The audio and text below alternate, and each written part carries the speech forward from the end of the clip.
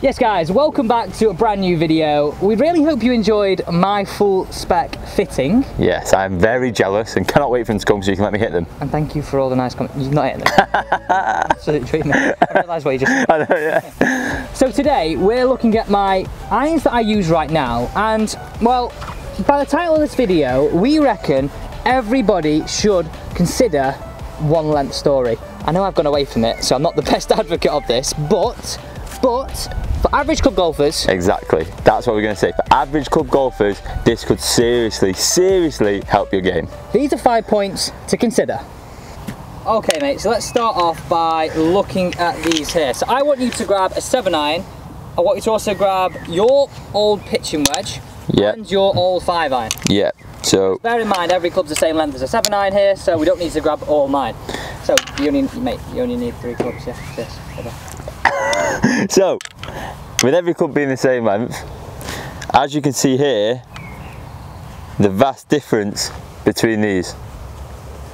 So obviously this is my pitching wedge, Alex's 7-iron, so all his clubs are this length, and then my 5-iron. Look at the difference between that 5-iron. That is ridiculous. So, the first point, and I think this is vitally important, is how easy it's going to be when setting up to the golf ball. Yeah, because how many times do we feel, oh, setup doesn't feel right, this doesn't feel right, that doesn't feel right? Yeah, exactly. Whereas if you have the same club, same length, everything's the same, you just need to get it right once. So first point, setup's the same every time. Yep. You see this, tick, as a Brucey bonus. Well, go on then, mate. I want you to go 5-iron here. 5-iron. 5-iron. Pressure's on here. Can't find it. Can't find it. Oh.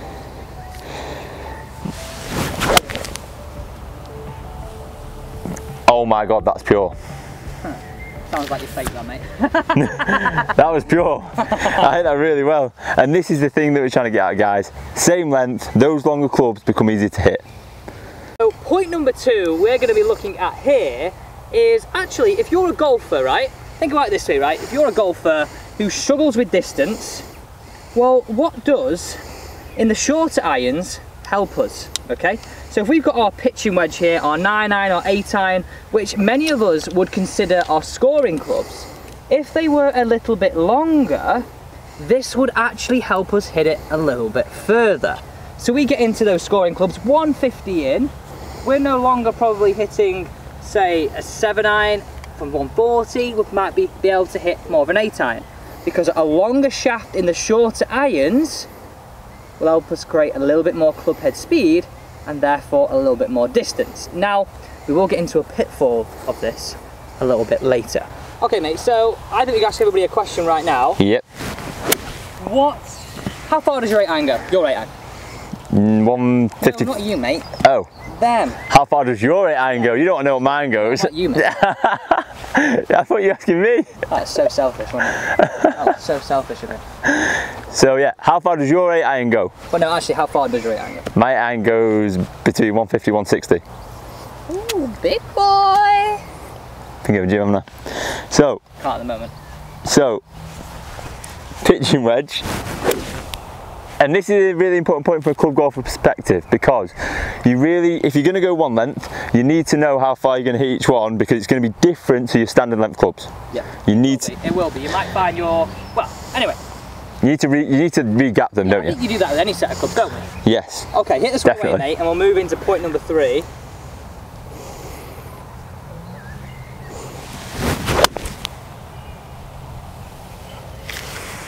How'd that feel? Alright, yeah, nice. Okay. So I want to actually, we were trying to go, we're going 5 points here. Yep. Number 3 we're going to go. Put that club down the ground. Which way?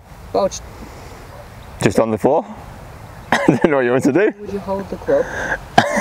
You just dropped that on me. Right, he's got a right one on him today, hasn't he? Come on, what's next? Drop that on me. No, I mean, keep it in your hand. You said put it down the ground. Oh my god. You said put it down the ground, so put it down. I was going to pass you this. Right, okay. Okay, so grab your pitching wedge, and that is pitching wedge as well, isn't it? Yep. Put them down the ground behind the ball, both of them. This is where I see one of the first pitfalls, and this is something that I actually have got used to. Where does it feel like that club is pointing? Your club? Yeah. a little bit left. A little bit left. Now, for some people, this could be seen as a positive and a negative. If you're a slicer and a person who misses it to the right, it might straighten you out a little bit. Exactly. But for a better player, you may feel that you're stood over this ball with the shorter clubs, and it may feel like it goes or aims a little bit further left. Yes. However, saying that, like Alex said, this could be a good or bad thing. When I hit that shot, I didn't pull it left. So if you get used to them, because I've hit these before. I found a way of exactly out, but I do feel if I'm not on it, I will hit it a little bit left. Yeah, but I think look at the difference. Yeah, it's just ridiculous that. But for someone, I don't hit them that often. I don't play with these. I've played with them before, don't get me wrong, but of course he hasn't. Stop hitting. If you get used to them, it's definitely something that I would advise going and looking at, 100%. Okay, so 2 5-irons in my hand. Now this is where I think we can get another advantage. We have a 5-iron in our hand, or a 4-iron, or whatever our longest iron is in our bag, and smash those comments. What is your longest iron? What's your longest iron? Actually, I'm asking you. I have a 4. I'm asking you. I have a 4-iron, but it's not actually from that set. Okay, so he has a 4-iron. Now, when most of us look down at a 4-iron, we think, oh geez, this thing feels long, it feels hard to find a centered hit, it looks intimidating, right? Now, 5-iron, 5-iron. I've got the same ball position as my 7-iron, I've got the same length club, so therefore it might be easier logically for me to find the middle more often. So if I can find the middle more often, I might actually start hitting these longer clubs a little bit further because of it. Most of us catch our long irons a little bit thin, a little bit clunky, whereas if you can find the middle a little bit more often, because they are the same length, it's definitely something to consider. So longer irons are better because it's the same swing and you might find the middle more often, but there might be a pitfall. So the 5th and final point is, if you're going to look at one lengths, make sure you go and get fitted for a number of reasons. Number 1, the length. So for me, I'm a little bit taller than Alex, let's say, so my clubs may be slightly longer, but they'll all be that same length. Yeah, so Josh's 7-iron length is longer than my 7-iron length, so his 7-iron will be longer than my 7-iron. His 5-iron will be longer than my 5-iron, but all the same length. Yes, same with the pitching, etc, etc. It did, but I think everyone will understand it. Point number 2, the head. Hang on, this is all point number 5, just to make that clear. Okay, yeah. Point number 5.2. Yeah. Point number 5.2 is make sure when getting fitted you are getting the right head, and this is obviously something that like the likes of Andy at Cobra will go through with you, because with them being shorter, club head speed, for those with a lower club head speed, you're going to struggle to get that speed up there. So there's clubs such as the new Forge Techs, hollow head, they fly. Rocket ship, basically. Absolute rocket ship, and that's what will help you, okay? Having the right head with the right length shaft, these are a game changer. Lovely strike there.